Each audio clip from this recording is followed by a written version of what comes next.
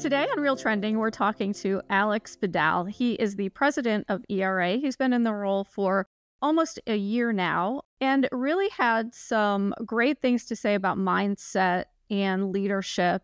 Basically, he talked a lot about how he has approached it, and he used his training for an Ironman as part of that. He truly does challenge himself. And as he's challenging himself, he's challenging the brokers in his network and the agents to really reach high for their goals. And I really enjoyed listening to this podcast. It's not as much about true broker business that we usually cover, and instead it's really about leadership growth and how to grow as a leader and take risks and learn from your failures and really keep going to grow your business, to do the things you want to do in life and in business. So I hope you enjoy this one. I sure did. And thanks so much. So Alex, welcome to the podcast. Thanks for having me, Tracey. I've enjoyed our conversation so far. Yeah, great. So, we were talking about his podcast and some of the celebrities he's had on it in the past. So, very cool stuff. Yeah, so it's been almost a year since you've been named president of ERA Real Estate. So tell me a little bit about how it's going. It has been true to my form, a whirlwind. I started, I guess it's been about 8.5 months now. I'm up to, I think, 41 trips to our different franchisees and different events and stuff like that. It's been, if you were to craft... It's funny how the universe works. I think if you were to craft a role prior to my knowing, prior to becoming president of ERA, and say, hey, Alex, if you were to be a brand president, how would you carve that role out? I don't think I scripted it any better. It's been really fun. Our network's really cool. They're really hands-on, not only with their agents, but they're also hands-on with each other as broker owners. And that's kind of my style too. Or it's not kind of, it is. And so you're walking into a network that operates at the same frequency that you do. And it's been fun. It's been a lot of fun. Love it. Well, we have one ERA brokerage on the CEO group that I manage, and he's definitely got a ton of energy. So yeah, he's in Florida. And you're known for that kind of lively coaching. And when I've talked to people about you, they've all said, oh my gosh, you have to talk to them about mindset. So tell me, what are some of the ways that real estate leaders and agents can kind of master the mindset, and tell me a little bit about your coaching on that. Yeah. So mindset's a super interesting thing because I think people automatically assume that you're born and you're just naturally positive or you're naturally negative, when in reality you can work on your mindset the same way you work on your physical fitness. Like I'm training for an Ironman right now and all that stuff. And so it's one of those things that we have a daily choice that we can wake up to. I always joke, there are times that we don't want to get out of bed in the morning, and it doesn't matter who you are. And so what are you working towards? And actually, this is video, right? This is going to be a video. Yeah. Okay. So I have on that board right there is my vision board. Okay. As a daily reminder of, the things I want to focus on. What's my purpose every time that I wake up? What am I shooting towards? And I think that if we're able to program our brain on how we analyze the world around us, all of a sudden what happens is when you look at salespeople, if you think of science class, I got this from a TED Talk, by the way, a guy named Sean talks about positive, neutral, and negative. People who are 37%, people who are positive versus neutral or negative are 37% better at sales, and they're 31% more productive. And when I talk to realtors all the time, I'm like, hey, what's the biggest deal you've ever closed? And they say, oh, it's a $2 million deal. Well, how did you feel when you closed that deal? Like, oh my God, I felt like I could walk on water. Cool. What's the biggest deal you've ever lost? And they're like, oh, I also lost a $2 million deal. I'm like, how did that make you feel? Like, I didn't want to leave the house. And so it really shows you that when you are in a positive state of mind, you feel like you can conquer anything. And so you got to work towards it. I think, as my best friend gave me a quote that says, it's actually on the top of that vision board. between disappointment and greatness is opportunity and choice. We have a choice every day to wake up and work towards either, or not work towards anything, be disappointed, or work towards things that can make us great. And if we focus, especially in a time like our industry today, if you're able to focus on the things that you can control, then all of a sudden, because you can control it, you can actually change it.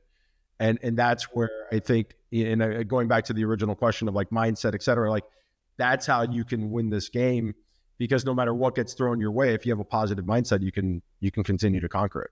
I'm a big believer in that. In neuroplasticity and being able to train your brain and kind of, they say manifesting, but not manifesting in the way of I'm going to manifest a car, like my dream car. The secret is about manifestation. And so I definitely believe, and Larry Kendall even has part of that as part of his training with the writing, gratitude, kind of what are you grateful for every day? Starting out with that positive, great, what are you grateful for? There's a couple of podcasts I listen to. One is is it School of Greatness? School of Greatness. Yeah, with Lewis Hose. Yes. House, something like that. Yeah. Yes. And then Mel Robbins as well. I really love her podcast. And they talk a lot about that. And it is really about training. Like I started journaling every morning with a purpose and things like that. So it does take work. It's not just something that is an automatic. So like, what are the types of things that you encourage agents to do to really continue that positive mindset? Yeah, that's great. So it's super interesting because it's like fitness. People all of a sudden get in shape and then they start eating like crap again and they stop working out, not as frequently. And it's like, well, no, you got to maintain it. So whatever we encourage our agents to do, we encourage them to continue doing it, especially when they feel good. When it comes to gratitude, that TED Talk I was talking about is by a guy named Sean Aker. He talks about secrets to happiness at work. And he has his gratitude rule was you write down 3 things for which you're grateful for every day. And you don't repeat yourself. So I can't be grateful that I'm president of ERA every day. And just because I'm always one to push things a little bigger, my rule was I would write down 5 things for which I was grateful for every day. And there's a reason why I do pen to the paper versus, in my notes in my phone, and I'll share with you why in a minute. So then one day, many years ago, I was the nail, not the hammer, had a really bad day. I wrote down the 5 things for which I was grateful for, and I still felt like crap. And I'm like, well, you know what? I'm just going to keep writing. And I ended up writing 25 things for which I was grateful for that day. And when I let the one thing that happened to me that was bad take my vision away from the 25 things that were great, that really happened well. So I made a new rule, which was, okay, on a great day, I'm going to write down 5 things for which I'm grateful for. On a bad day, I'm going to write 25 things for which I'm grateful for. Come along, I have 4 boys, 26, 17, 14-year-old twins. I had my 17-year-old doing it. And he came to me and he was like, so Dad, on a great day, I write down 5 things for which I'm grateful for. Yeah. On a great day, I write down 25 things. He goes, what if I have an okay day? And I'm like, okay, that's a great question, Aiden. What do you think you should do? He says, how about 10? And so we developed the rule. This is what I coach my agents to do. And you literally can see, if they do it every day within 3 weeks, you can see the shift in their body, their frequency, their energy. 5, 10, 25 rule. Great day, you write down 5 things. Okay day, you write down 10. Bad day, you write down 25. And the reason you do a pen to the paper is because I love, like you, I love psychology. I love all that stuff. There are these things called endowment effect and loss aversion. And endowment effect is the principle that once you own something, you place a higher value on it versus something that you don't. Loss aversion is the principle that the power of losing something is 2 times stronger than the power of a gain. And the way that people can gain ownership of things is by touching. So you no longer see the please do not touch signs. Stores, retailers want you to touch it because now they think that you're taking ownership of it. And so we encourage our people to take, pen to the paper because you're writing it down. It's like you're taking ownership of that gratitude. And you see it. I've been through a lot in my life, and those kind of exercises, and also having a vision board, like to remind me that these are the things I work towards every day. And when we get all these different distractors that come into our life, I can look at my board and say, does it get me closer to anything on that board? And if it doesn't, I can easily say no and not feel good about it either. Well, I have an 18-year-old. I don't think I could talk her into writing things down, but we do go over positive affirmations every morning before school. That's awesome. Because mornings are not her thing. So she says, give me the positive affirmations. Usually I write her something too in her lunchbox. Believe it or not, I still make her lunch. She's 18. I got one more year and she's gone. So, I don't mind. My boy's mom still makes their lunch too, even for my 17-year-old. So that's awesome. That's super cool. Yeah. So what is the relationship between like mindset and goal setting? Great question. Well, they go hand in hand, because what happens is, and it's interesting, I want to make sure I look at all my notes if that's okay, just because Sure. we made notes prior, because I can get going and I want to make sure we stay on the same, kind of plan or line. But what's really interesting is goal setting is great, and attacking your goals when things are going great are super easy. But it's your mindset that's going to carry you through the days that you don't want to, or when you're scared. I quite frankly had this moment this morning where I'm training for an Ironman triathlon, and I have about 4 weekends left. Ironman triathlon is a 2.4 mile swim, 112 mile bike, and then a 26.2 mile run. And this morning, my coach sent me my next 2 weeks of training. And on Saturday, I have a 5.5 hour workout. On Sunday, I have a 15-mile run. The following week, I have a 6-hour workout, bike and run on Saturday, and a 20-mile run on Sunday. And I thought to myself, oh my God, what am I doing? And it was that mindset of just, hey, you've stacked a lot of wins along the way. You've got this. You've done this before, not to that level, but close. Like, you got it.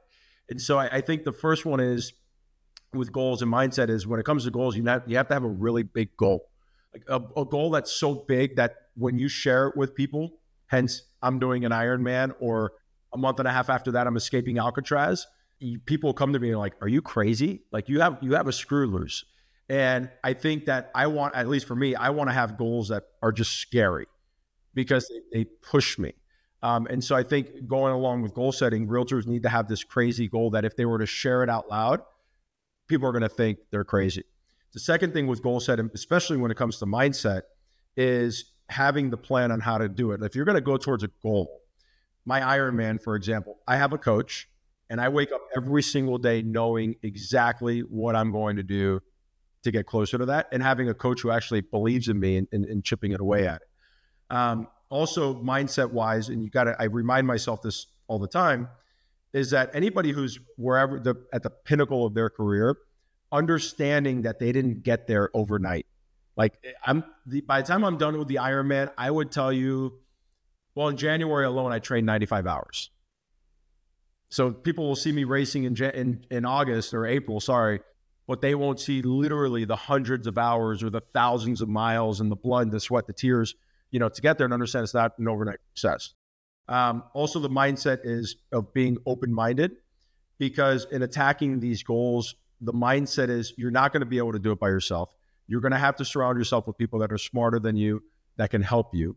And then the last one, especially when it comes to mindset and tying into goal setting, is having this inner motivation, something that's greater than just crossing the finish line. Like, what are you getting throughout that journey?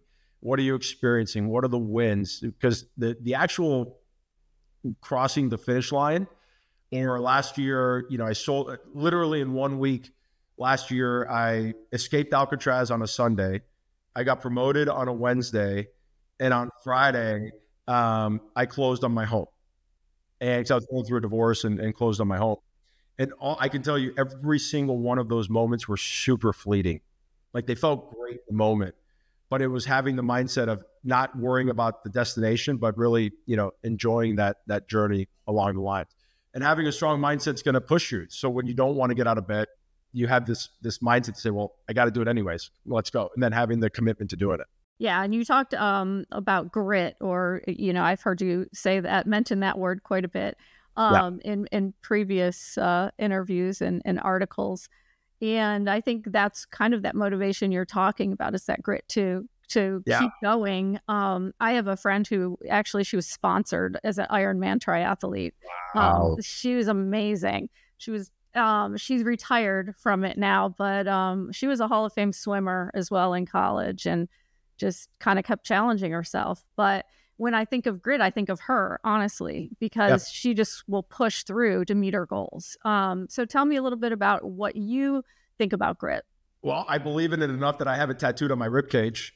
Uh, I literally have I have two tattoos. I have the word grit, where the I is an exclamation point on my rib cage. And then on my inner arm, I have a skull with a rose. And I got these both at 44 years old. It wasn't like I was young and I got them. And to me, it was because, and I'm an open book, by the way. I was going through a rough time in my marriage, and going back, the gratitude, it coincidentally is what really helped me as I went through it. And I remember sitting on a beach in Melbourne, Florida. And right behind this beach was a coffee shop, and they were playing Bob Marley, and did not have my phone, didn't have anything with it. And I just sat down, and for the first time ever, I was doing gratitude exercises about things that I was grateful for about myself. Because I'm always grateful for things that happen to us or happen for us, but I actually never took time to be grateful for who I was as a human. And one of them was that I was a very gritty individual. And because, I had my son at 19, my first son at 19, didn't graduate college, have worked for real estate companies in 4 different states, had been divorced before, I've lost it all twice. Like, I've been through a lot. And I think having that grit is what allowed me to push through and get to where I am today.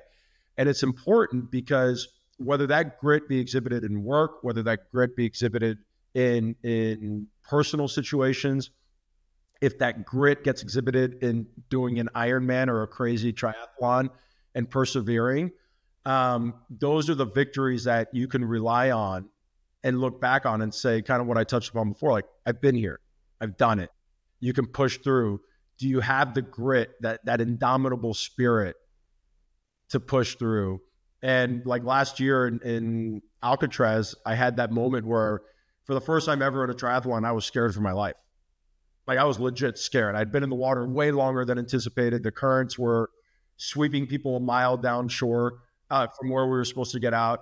And it was one of those things like, hey, you put in the time, you put in the effort, you're used to the cold now. Like, just lean into the grit, go through, push through. And then when you're confronted with things going forward, guess what? You can look back and say, I've done this before. It's okay. Let's keep rocking. And that's why, for me, grit's a really, really special word for me. Yeah.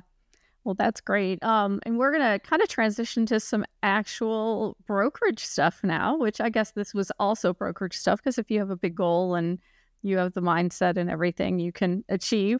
But let's talk about agent growth. So obviously, there's a lot going on in the industry right now, and we just had the big settlement from NAR, and Anywhere has settled with these commission losses. There's a lot of uncertainty out there. What are some of the things that you're doing with the agents or with recruiting that will help them see the opportunity in the industry and not all the negativity that is going around right now? Sure. Great question. So if you've ever ridden a bike, if you look to the right, where do you go? You go to the right. So for us, whether if it's broker based, it's understanding that our agents need help more than ever before, and helping our leaders and broker owners find who those people are, have legit conversations with them that can solve to whatever concerns they may have, and coaching them through it, and getting involved myself in making calls to potential recruits that are to help them cross the line. But more than anything, I can't recruit for all of VRA. So I need to teach, I need to coach and let our broker owners see the path, have them execute on it, have them start to stack wins. And then all of a sudden you see this just momentum go on their end. With the agents, it's really the same thing. Like, there's a lot of noise, but we can't control that. right? What we can control are the activities that we do every day to take care of those that are in our sphere of influence and grow our sphere of influence. And so I personally get involved in coaching a lot of our agents throughout the country on how to exactly do that. Because I can't control inventory. I can't control what NAR does. I can't control interest rates. Like, I can't control any of that. What I do know are that there are people that are getting married, getting divorced, having kids, kids moving in, kids moving out, job losses, job promotions, job relocations, deaths in the family, and they need our help. And so how do we engage with those people? How do we find them? How do we genuinely connect with them? And then how can we best serve them? And that's what I help in conjunction with our team to help them deliver and execute. Okay. And as a leader, of ERA, what are your main goals in 2024? What are your big, things that you want to get done this year? Yeah. So I'll call it raving fans, role model, destination. My goal is to make sure that our agents are raving fans of both their broker owners and of ERA. And if we're able to do that, and you do that by doing two things, you help your agents make more money and live a better life. If I can help them do that, because I'm an expense to the company, by the way, like I don't generate revenue for the company. I'm an expense. The agents are the bosses. They're the ones that generate revenue. If we can do that, then what happens is other agents in the marketplace will look at these agents and say, wait, everybody's business is declining, but your business is going up. I see you happy. What's happening at ERA? And they're going to want to join the movement, right? When that happens, our broker owners now become even bigger raving fans of ERA. Now, that's the raving fan piece. Anywhere having, owning 6 brands, ERA, Coldwell Banker, Century 21, Corcoran, and Sotheby's, and Better Homes and Garden, I want the other 5 brands to look at ERA and say, what are they doing that their per agent production is going up? What are they doing that their agent count is going up? What are they doing that they're opening up in markets that nobody thought possible, right? And then all of a sudden, we become the role model for the rest of Anywhere. And if we do that, what then happens is we then become the destination where which I love, by the way, where other employees within Anywhere are looking at ERA and saying, I want to be a part of that. Like, that's fun. That's making a difference. They're making a lot of money. They're happy doing it. Their broker owners love it.